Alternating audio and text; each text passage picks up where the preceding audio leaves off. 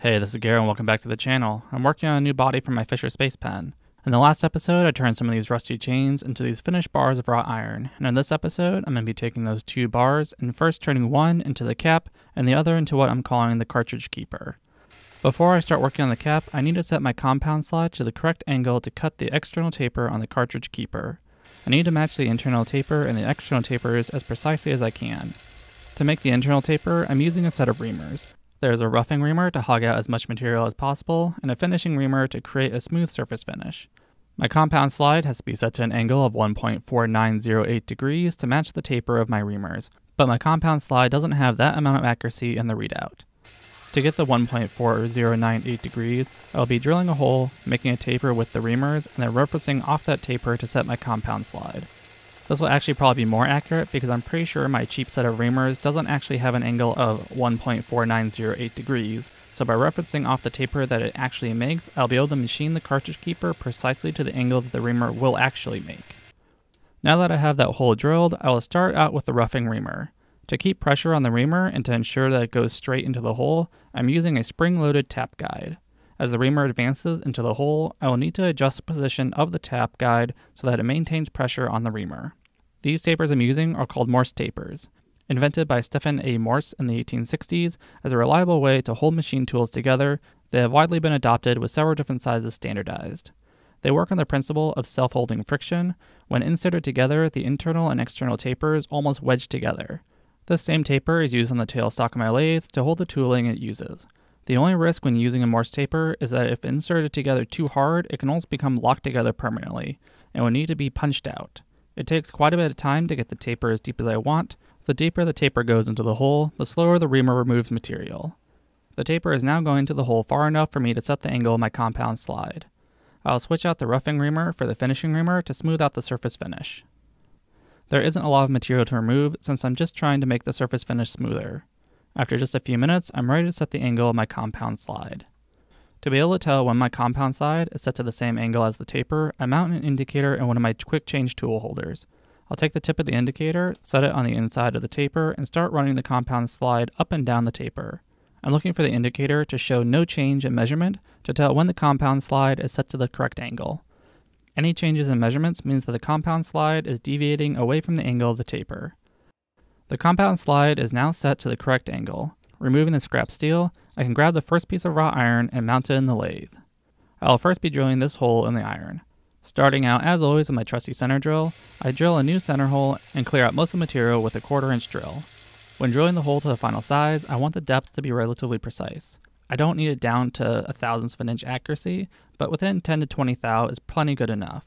To be able to achieve this accuracy, I first set the tailstock of my lathe to read 3/8 of an inch sticking out. Grab a larger parallel that is too big to use in my mill, and pinch that parallel between the tip of the drill and the face of the material before locking my tailstock in place.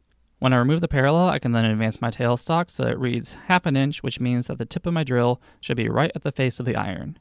Adding some cutting oil, I finish drilling that hole to 1.875 inches deep. Since most of the material is removed already, this hole goes pretty quickly. The only tricky bit is to remember to add 1/2 inch to the measurement when reading off the tailstock. I'll now be making the taper here on the inside of the cap. Once again, I'm using a tap follower, and I will start out with the roughing reamer to clear out most of the material. To make sure I don't overshoot the size of the taper, I set my caliper to the diameter at the opening of the hole in my CAD model. After checking the progress I've made so far, I can see I still have a bit of material to remove before I can switch to the finishing reamer. Going back with the roughing reamer, I keep removing little bits of material before checking again and going back and removing more material. This time when I check the diameter, I can see that the size is almost perfect. Switching over to the finishing reamer, I will finish out this hole. That's all it took to get the hole to the final size. I've finished all the machining in this setup, but before I can start working on this end of the cap, I need to cut off the excess material, so I take the bar out of the lathe and apply some layout fluid to mark where to cut off the material at. I set my height gauge to 2¼ inches and scribe a line all the way around the iron before cutting off the excess material on the bandsaw. This little section I will need later on, so I'm going to put it in a safe place so I don't lose it. Going back to the lathe, I remount the cap and face the end of the bar until I've reached the scribe line. I will first be drilling this hole that will be later tapped for a 1032 thread.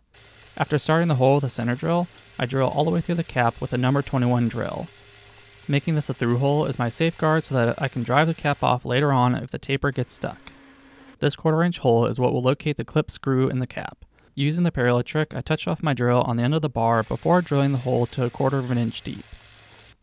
To make the 1032 threads, I decided to try using a tap follower and a tap wrench. Usually I just hold the tap in the drill chuck, but I think this is supposed to be a more proper way to tap a hole in the lathe. As far as machining goes, the cap is done. I can clean off the layout fluid and inspect my work. I'm very happy with how the Morse taper turned out, as well as the threaded pocket in the back of the cap. Setting the cap aside, I can mount the second section of iron in the lathe to make the cartridge keeper. I designed the taper to end at this shoulder here. It would have been easier to just have the taper go all the way to the outside of the keeper, but I think this will look better. The taper's stem will end up being about 3/4 inch long. To make sure that I don't machine away too much material, I use my edge scribe to mark a line that is 3/4 inch away from the end of the bar. Now I can start machining the taper and making sure to stop just short of that line. Up until this point, I've been very careful to machine these parts as close to my design as possible. Now, however, I'm machining more for a desired look and not to the design dimensions. When I think the stem is getting close to the final size, I reach for the cap instead of reaching for my calipers. Checking the fit, I'm getting close to the necessary dimension regardless of the design dimension. After a final skim pass, I once again check the fit with the cap. The gap is 50,000ths of an inch wide, which is exactly what I wanted it to be. But I'll be honest here, and I didn't get that right on the first try. This took quite a bit of work to get the fit right. I overshot the fit I was going for multiple times and kept having to move the taper down the bar until finally I nailed it, and then I shortened the stem to the correct length. Before taking the keeper out of the lathe, I chamfer the end of the file. Just like with the cap, I'm going to apply some more layout fluid so I can mark out the overall length on my surface plate, cut off the excess length on the bandsaw, remount it in the lathe, and face the end of the bar to the scribe line. Now I'm on the home stretch of this part. There are 3 holes I need to drill and 1 thread I need to tap. Starting with this hole where the back of the cartridge will go, I will use a 4.8mm drill and drill down to a depth of 1 7/8 inch. A quick test fit makes sure the cartridge will fit into the hole. It would be a shame if I did all this work and the cartridge didn't fit. This will be the next hole I'll be drilling, which is a pre-drilled hole for the 5/16 24 thread I'll be tapping later on, as well as relieving as much weight as possible. Using a 9/32 drill, I make this hole 1.5 inches deep. The final hole I will be drilling is this short hole here. This will be the locating hole for the grip section I'll be making later on. I drilled to a depth of 1/4 inch deep. With the 3 holes I need drilled, all that is left to do is to tap the 5/16 24 threads. Instead of using a tap guide and a tap wrench, I went back to just holding the tap in the drill chuck. In my model, the threads only go down about 1/2 inch into the cap, but I'm just going to go as far as I can into the body until the tap bottoms out. This is just extra, and I mean extra insurance, that I have enough threads. With that, all the machining on the cartridge keeper is done. I think the taper looks great, as well as the drilled and tapped holes. The fit between the cap and the keeper is better than I expected too.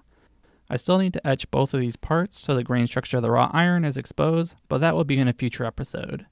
Thank you as always for spending a little bit of time with me, and I look forward to seeing you the next time I'm in the shop.